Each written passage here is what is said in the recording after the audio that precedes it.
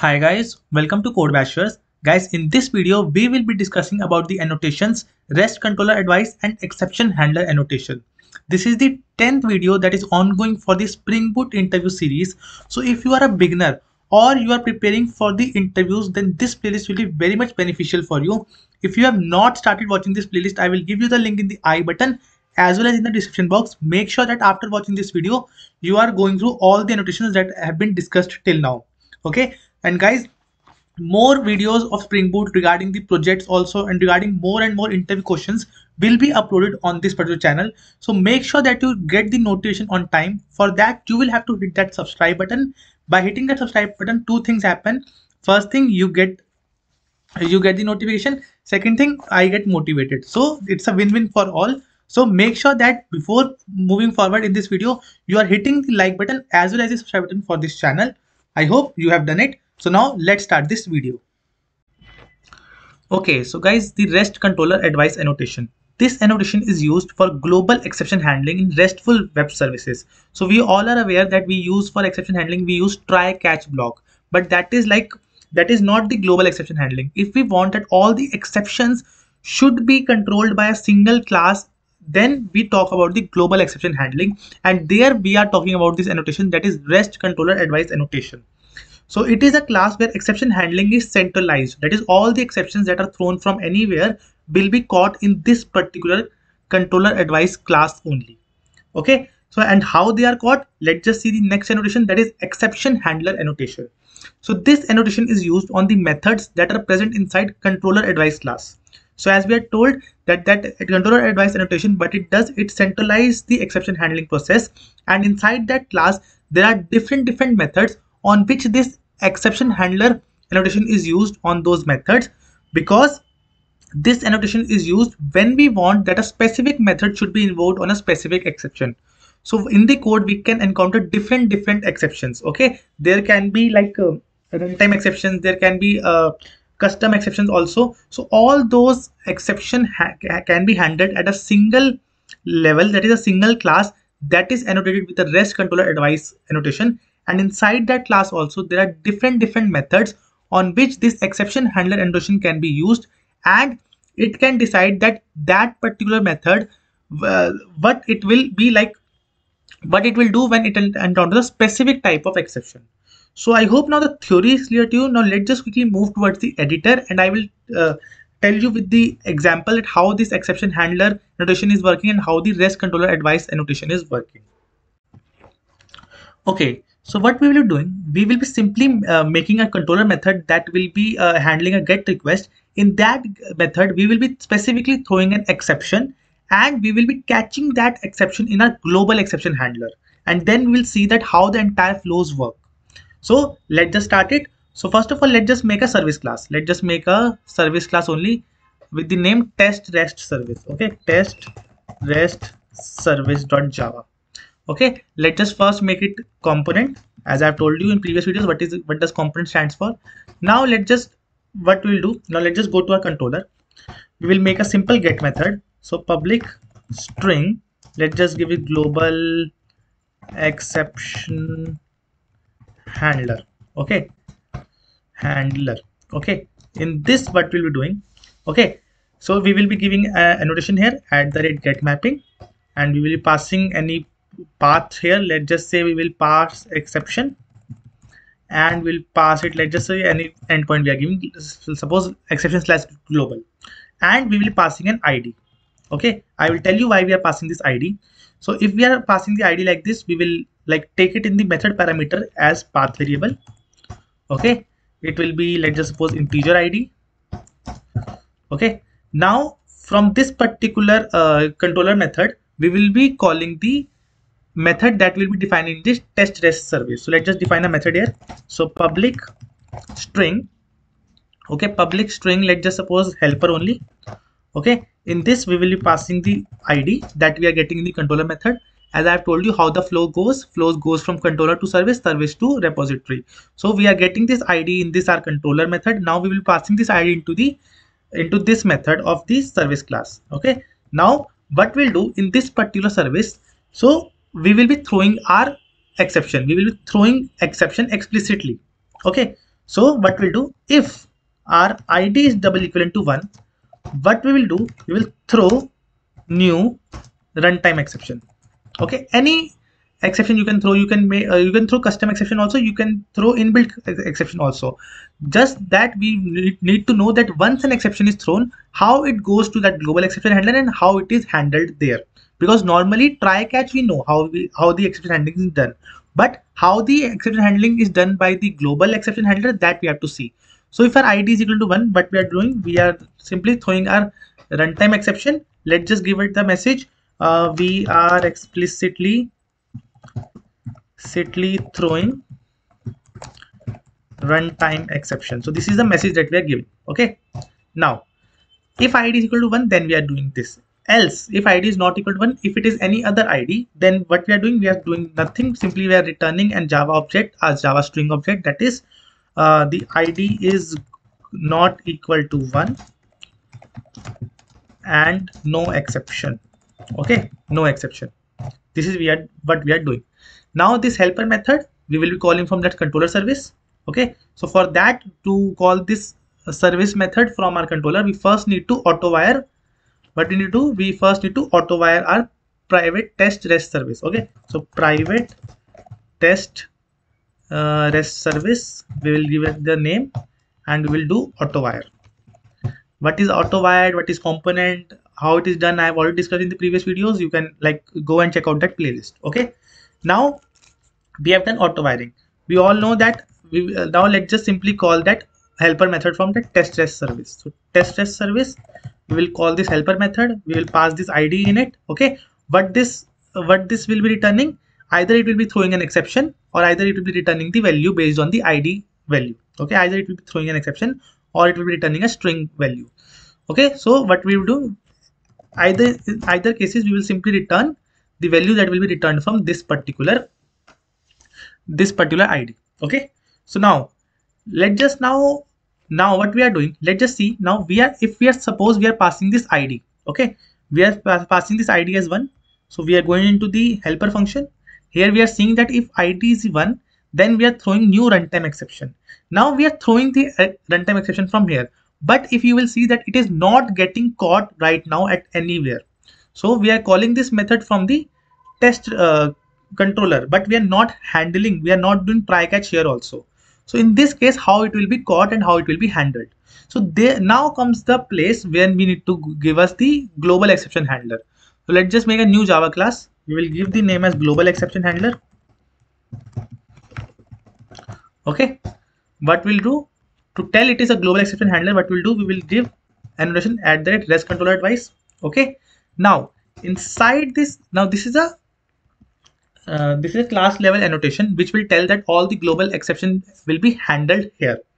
Now inside a class we have different methods. So let's just give the method name. So public, let's just give us the return type will be string, and let's just give it that okay, it will handle runtime exception. Okay, it will handle runtime exception and it will be returning string. So how it will know that it had to handle the runtime exception only, from where it will be called. So for that we are using the annotation at that exception handler, and inside this exception handler we will be passing that which type of exception should this method handle.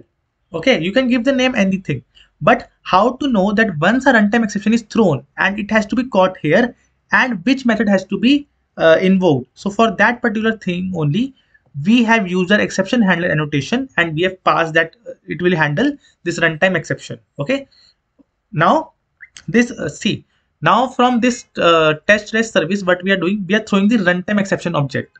But how we will be getting this runtime exception object here? So here we will be passing it in the parameter only. So it will be runtime exception. So that object that has been thrown from here, okay, it has been, first of all, it is a type, this object is of type runtime exception, therefore this method will be invoked. And how we will get that particular object only, we will be passing that object in the argument method parameter. Now what we'll do, we will since we have to return this string from here, what we'll do, we will simply return, we will be returning runtime exception dot get message. Okay, So get message we will be returning from here. Okay, so how the flow is going? First of all, we will be hitting this particular endpoint. We will be fetching the ID from here. We will be passing the ID to helper function. Okay, we will be passing the ID to helper function. If the ID is equal to 1, we will be throwing the runtime exception from here. So once this runtime exception is thrown from here, it will be caught in the global exception handler. That is this method only that we have defined, that this method is used for catching the runtime exception. Now, since this method will be invoked, so this runtime exception will be containing the message also, because we are sending message from here only. So this is the message. We are explicitly throwing runtime exception, and this particular message will be returned from this particular method. Okay, let's just test it. Okay, what we'll do, we'll simply test it, and after that we will do system.out.println also to see that how exactly the things are moving. Or let's just do it right now only, why to like waste time. So first we will be in the test controller. Okay, so system.out.println. Okay, so we are in controller. Okay, let's just copy paste it in the service class also. We are in controller. Okay, test service.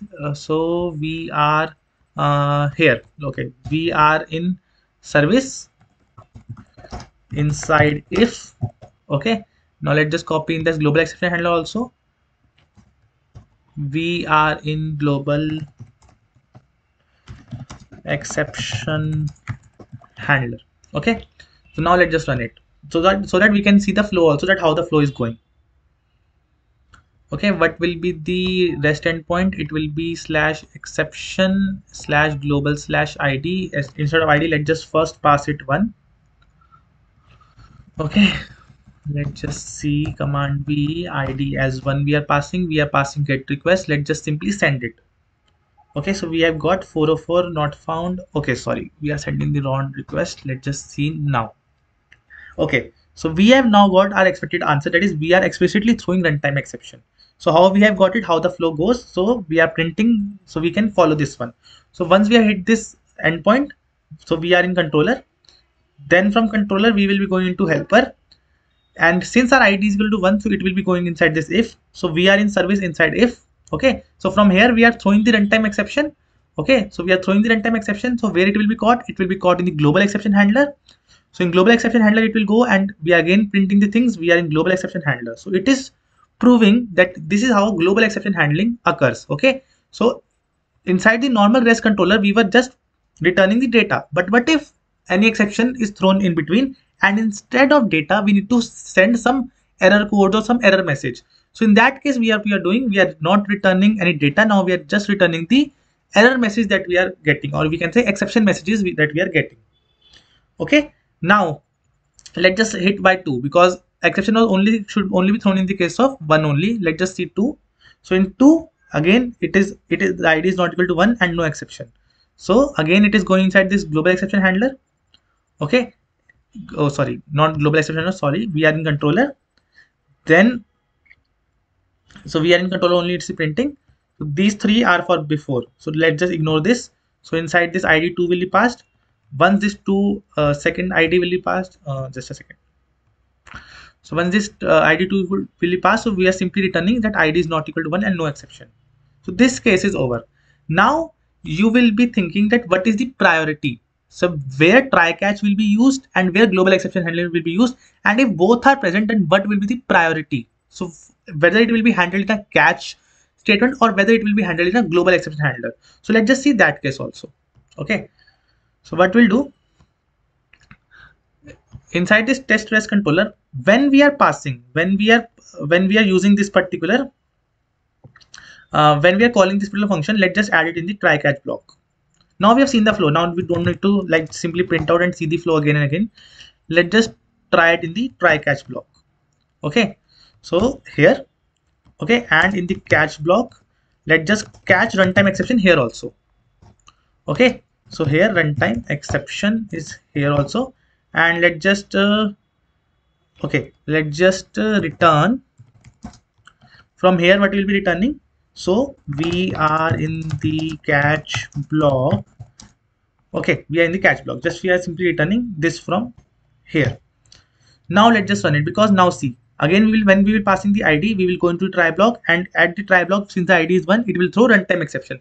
Now we need to check whether that runtime exception is being handled by the global exception handler or it is being handled by this catch block. Let's just run it. Okay, so let's just now send 1 to it. So see, we are in the catch block. So it means that once the exception is thrown, first priority will be given to the nearest catch block from where it is getting called. Okay, so it is going to this try block, it is hitting, it is throwing new runtime exception. So once it is throwing new runtime exception, now it will follow the stack. So now from where this helper function is called, it will go there. Okay, at this function, now it will check whether this runtime exception has been handled here or not. So whether this runtime exception has been handled in this catch block or not. So answer is yes. So if it is being handled in this catch block, then we will catch this exception here only, and we will do further processing. Otherwise, if it was not here, as we have seen in the earlier case, if it was not here in the catch block, then it will check that exception in the global exception handler. And if it finds that yes, it has been handled there in the global exception handler, then this method will be invoked and the further processing will be done. So the first priority will be to the catch block based on the stack trace, and if it does not find any catch block, then it will go to the global exception handler in the case of same exception. Okay, so I hope now the role of controller advice annotation and exception handler annotation is clear to you. They are just used for global exception handling. So this was it for this video. If you understood the entire video, thank you for watching this video, and do hit that like and subscribe button, and do share this video among your friends also. Thank you for watching this video.